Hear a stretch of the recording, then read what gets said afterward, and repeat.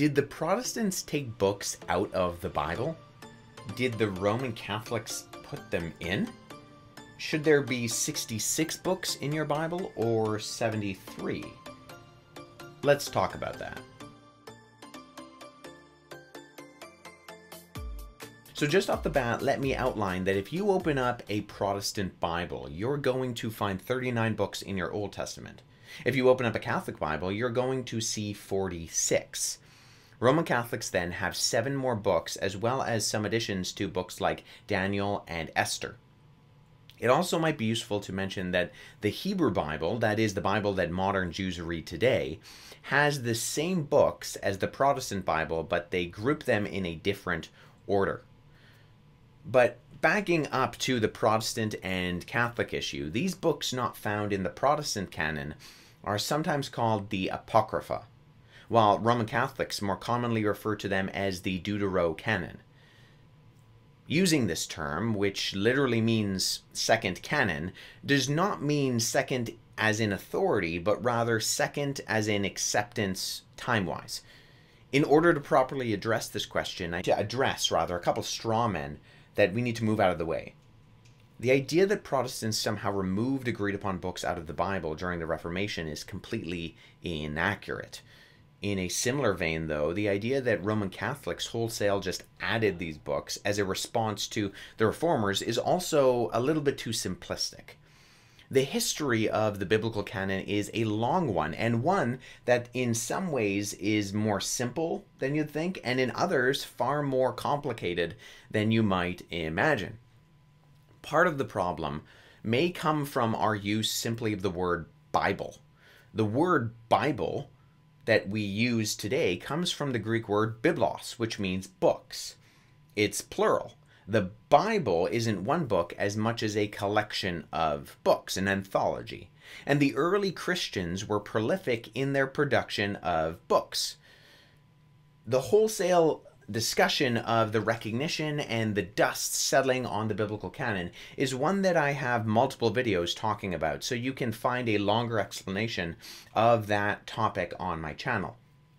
Nonetheless, it's clear that there have been Christians since its earliest inception who did consider a lot of what would eventually be labeled the deuterocanonical books as scripture.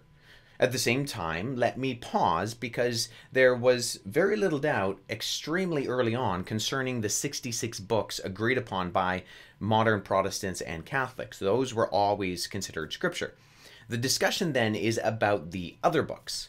While it's not unanimous that these other books held the authority as scripture, I think we can clearly see that these books were nonetheless being copied and read as valuable Christian documents. The Jews in this ancient period likewise considered these writings as valuable, but they did not consider them as scriptural. Arguments were made by those like Melito of Sardis, Origen, Athanasius, and many others that Paul's statement in Romans chapter 3 verse 2 that the Jews were entrusted with the oracles of God was reason to omit almost all of the deuterocanonical books as divinely inspired scripture. They weren't heretical or wrong to read. Some of them were and are edifying and can provide good context to the time leading up to Jesus. But many early Christian and church writers did not include them in their canon lists. To be fair, though, others did. In the Latin West, many were less concerned whether a book was part of the Jewish canon and more concerned with whether early Christians were reading and receiving a book as authoritative. Both Augustine and Innocent I took this particular stance.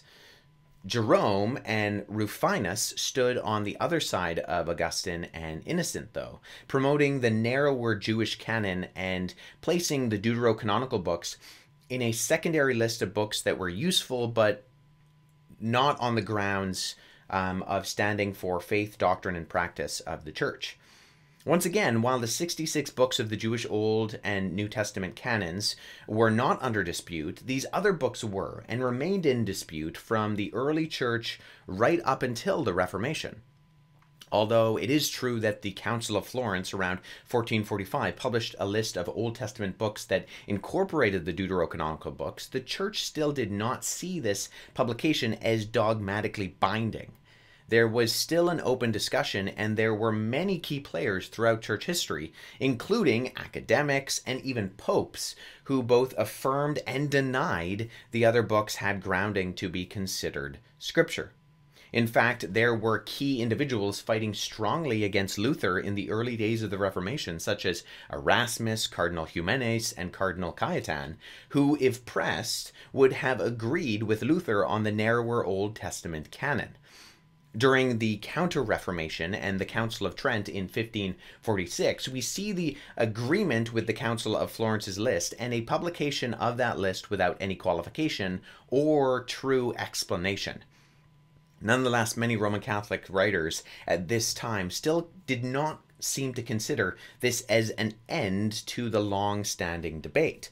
In 1566, Sixtus of Siena coined the term deuterocanonical, but did so not to communicate that these books were secondary in their authority, but merely in their reception. Protestants continued to call them the Apocrypha, derived from the Greek word meaning hidden, marking the historically held distinction between books that were canon in Scripture and ones that were not. Nonetheless, traditions that the papacy held to as doctrine, like that of purgatory, worship of the saints, and prayer for the dead, could be proof-texted out of many of the deuterocanonical books, and this was defended as scripture vigorously by Catholic apologists following Trent on a lot of these grounds. Luther, Calvin, and many other Protestant reformers noted that none of these doctrines could be found within the canon of Scripture, and therefore Rome must include them to justify their own traditions.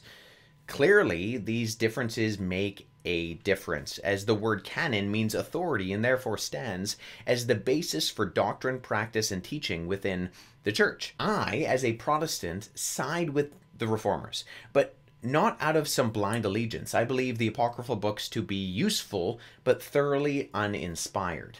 The ancient Jews did not consider them God's word, and neither do I.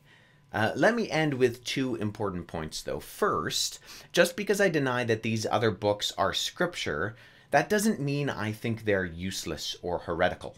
These are important books that give us a lot of insight into the time frame leading up to the time of Jesus and what the Jews would have been reading in his day. Secondly, when we actually evaluate the history of the discussion throughout church history, it's clearly not a case of Protestants removing books. The Protestant tradition, as it pertains and agreed with the Hebrew canon, is the stance that had more ancient precedents. It's important to understand the history of this topic in order to avoid unhelpful characterizations that create straw men and inaccurate portrayals of what is a much more thoroughgoing discussion. If you want to hear more about answers to questions concerning what's going on in the Bible, the Christian worldview, and answers to a lot of other really big questions, why don't you go ahead and hit that subscribe button and check out some of the other videos and content on my channel.